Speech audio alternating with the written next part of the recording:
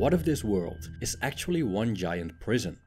When the 19th century philosopher Arthur Schopenhauer observed the amount of pain that we experience during our lifetimes, he concluded that it's not happiness and pleasure we're after, but a reduction of the ongoing suffering that's an inherent part of existence.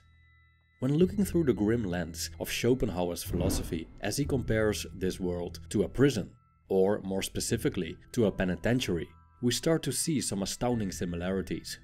As is the case with prison, no one in general chooses to be here. We can't leave until our sentence ends, or unless we end it ourselves. We're limited by the walls of time closing in on us as each day brings us closer to death. And within the confines of our limitations, we generally experience a stream of suffering, tragedy, worry, and misery. We desperately go from one pleasure to another just to experience temporary relief from pain.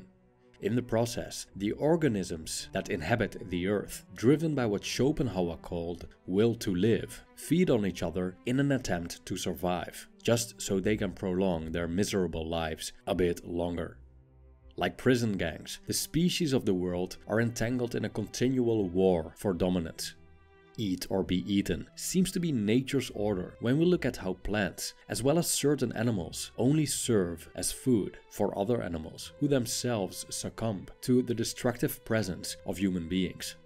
Humanity, in turn, while exploiting its own members and draining its natural habitat of resources, falls prey to some kind of disease or disaster. When we remove the veil of ignorance and behold the harsh reality we live in, we might start to question, as Schopenhauer does, the idea that, I quote, "This world is the successful work of an all-wise, all-good, and at the same time all-powerful being." End quote.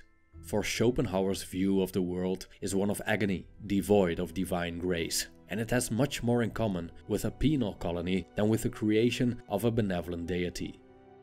Now, seeing the world as a prison sounds like a recipe for personal misery.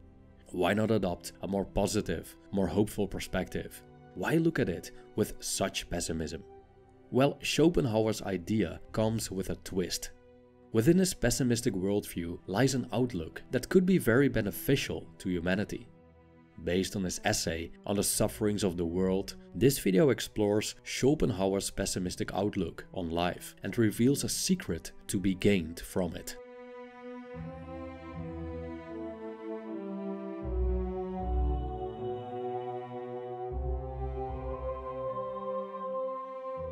Schopenhauer stated that, as opposed to what many people think, not pleasure, but pain is the positive element of existence. He argued that evil is what makes its existence felt, and is, by way of that, positive. Good, on the other hand, is negative. It is but the removal of a disturbance. The state of happiness and contentment is nothing more than a desire fulfilled, or the end of some state of pain. So the experience of pain is the source of our desires and needs. Hunger, for example, is a state of discomfort, which has the potential of becoming painful. That leads us to desiring food.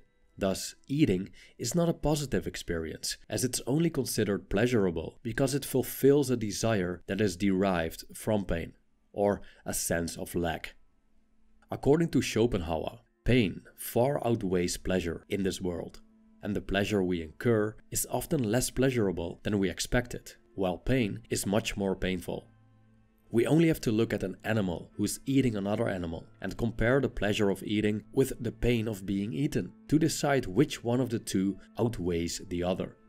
Schopenhauer not only calls life a disappointment, but also a cheat. Life generally becomes more painful when we age, as we experience tragedy after tragedy, while we become increasingly prone to sickness and death. And even though life unfolds as a string of misfortunes, when we're still young and idealistic, the world just looks so promising. But all of our high hopes eventually erode, and we end up disappointed and wretched by the hardships that have fallen upon us.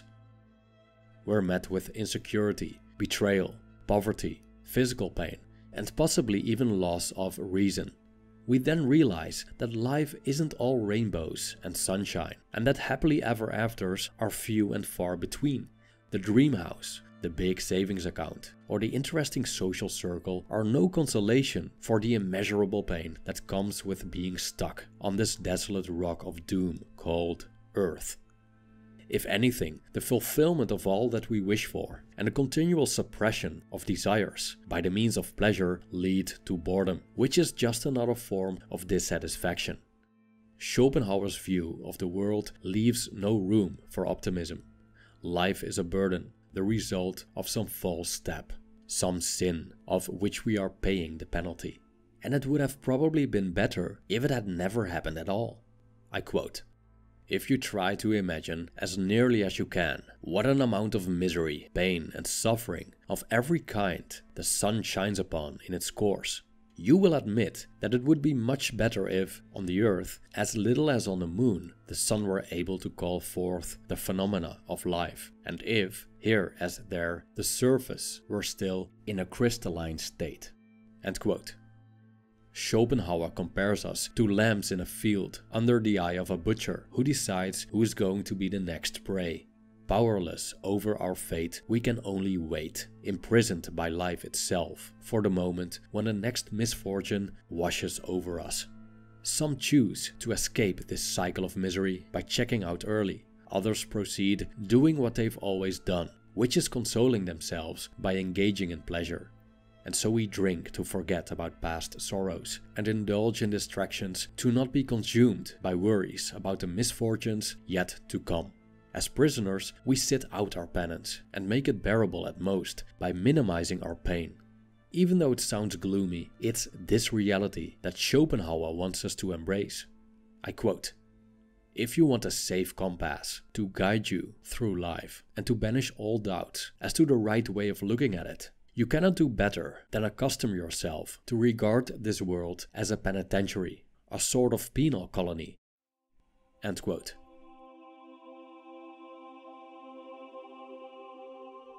When we look around us, we see competition, lack of tolerance, and even hatred towards individuals and groups. So, life already being difficult enough doesn't stop us from making it even more difficult for one another. We've become each other's sources of misery instead of support. We are unforgiving towards other people's evil deeds. We hate our enemies for inflicting pain upon us. We're overly critical of those who make mistakes.